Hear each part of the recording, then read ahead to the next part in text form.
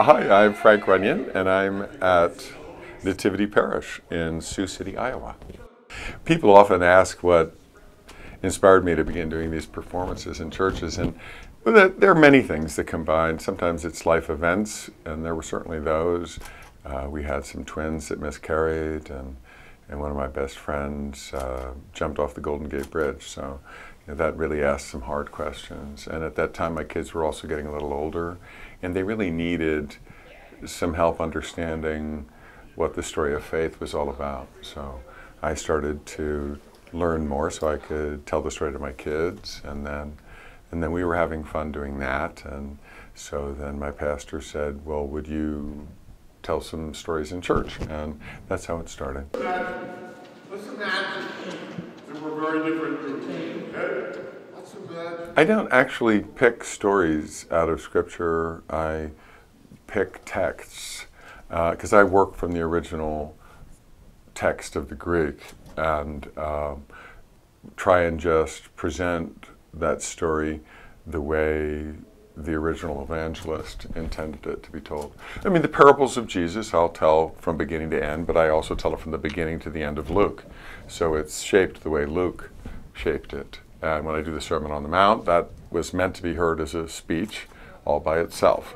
And so I really think of myself more as a musician that approaches a score that has a shape of its own and try and play it so other people can hear the melodies and the music that's in it that we too often miss when we just read it on a page.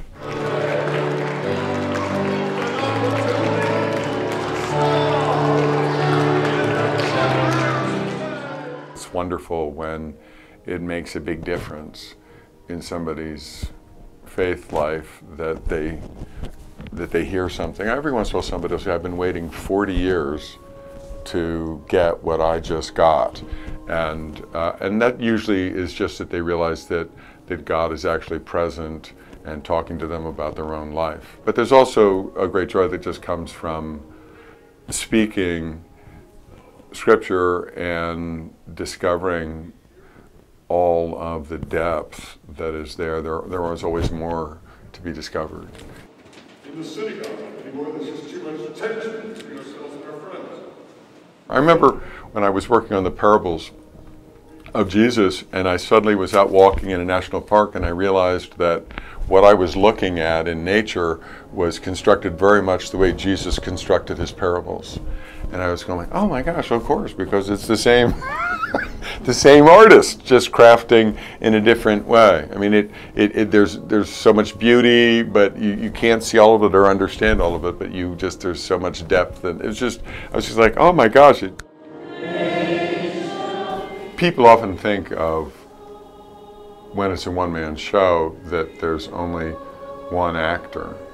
But of course it's always two. The audience is the other half. And so depending upon who you see out there, you adjust the way you speak. When you're talking with a young group of kids, you have to meet them with their energy and that kind of very physical playfulness. But I never decide to mute the Scripture. So it's really trying to communicate what the text is trying to do. In the Sermon on the Mount, in order to play it correctly, there has to be a certain amount of seriousness and reflectiveness in what you're saying. But I'd like to think that the text tells me how it wants to be spoken.